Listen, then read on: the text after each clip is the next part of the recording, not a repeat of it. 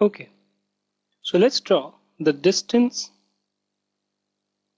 time graph when the body is not moving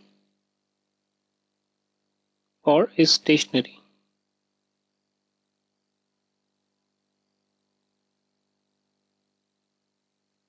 So let's say we have time and we have distance. So time in hours, distance in kilometers.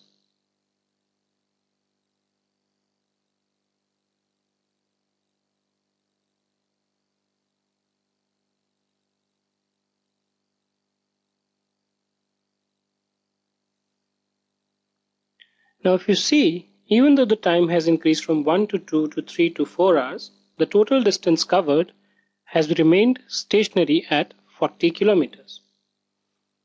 So if this were your distance, kilometers, this was your time, hours. So let's say this is your x-axis, y-axis, 1, 2, 3, 4. Distance is, let's say, 10, 20, 30, 40.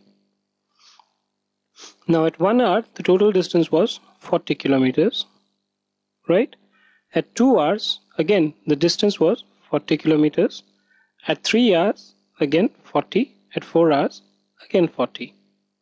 So if you join these dots, it becomes a line which is parallel to x-axis. Okay, so when the body is not moving, is stationary or is at rest, the distance time graph curve is a line which is parallel to the x-axis.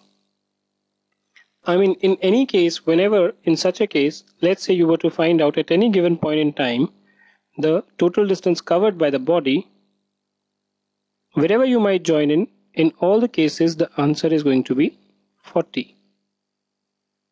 Okay.